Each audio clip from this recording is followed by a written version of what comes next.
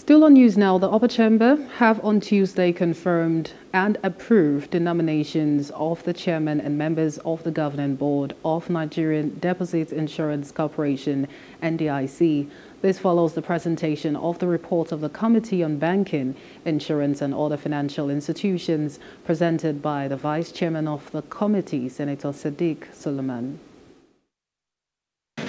The Committee on Banking, Insurance and Other Financial Institutions, having screened the nominees and been satisfied with their experiences, their performance and qualification, hereby commends that the Senate do confirm the nomination of Dr. Honorable Abdulhakeem Mobolaji, Professor Osita Ugbu, Umar Gambo Jibri, Muhammad Atairu, Haruna, Yasmin Zabar Dalhatu, Simon Ogi and Abebula Olashore as chairman and members of the governing board of the Nigerian Deposit Insurance Corporation. Confirmation. Will the Senate confirm the nomination of Honorable Dr. Abdulhakeem Mobolaji, representing Southwest, as chairman of the governing board of the Nigerian Deposit Insurance Corporation, NDIC? Those in favor say aye.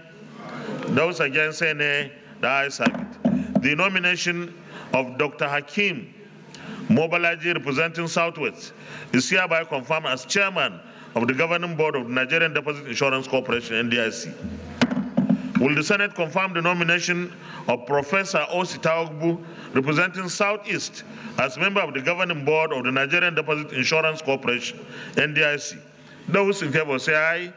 Those against say nay. The ayes have it. The nomination of Professor Osita Ugbu, representing Southeast, is hereby confirmed as member of the governing board of the Nigeria Deposit Insurance Corporation, NDIC. Will the Senate confirm the nomination of Umar Gambo Jibrin, representing North Central, as member of the governing board of the Nigeria Deposit Insurance Corporation, NDIC?